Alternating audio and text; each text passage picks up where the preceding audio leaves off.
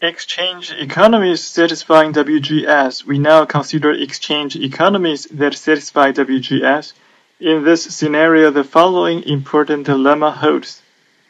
Lemma 6.4, let pi hat be an equilibrium price vector for an exchange economy that satisfies gross substitutability, and pi be any non-equilibrium price vector.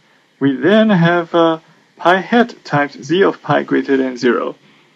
This lemma implies that the set of equilibrium prices forms a convex set by providing for any positive price vector pi that is not an equilibrium price vector, a separating hyperplane, i.e. a hyperplane that separates pi from the set of equilibrium prices. This is the hyperplane x in R to the n such that x times z of pi equals to 0.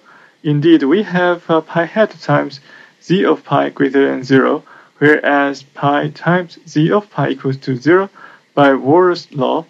To compute this separating hyperplane, we need to compute the demands zj of pi at the prices pi. Computational results.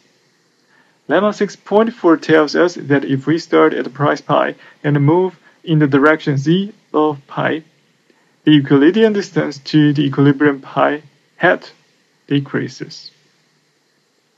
This observation is in fact the crux of the proof that a certain tenement process converges to the equilibrium. We now present a simple algorithm which is a discrete version of the tenement process, and prove that it converges to an approximate equilibrium in a polynomial time for exchange markets satisfying WGS. For this, however, we will need to work with a transformed market.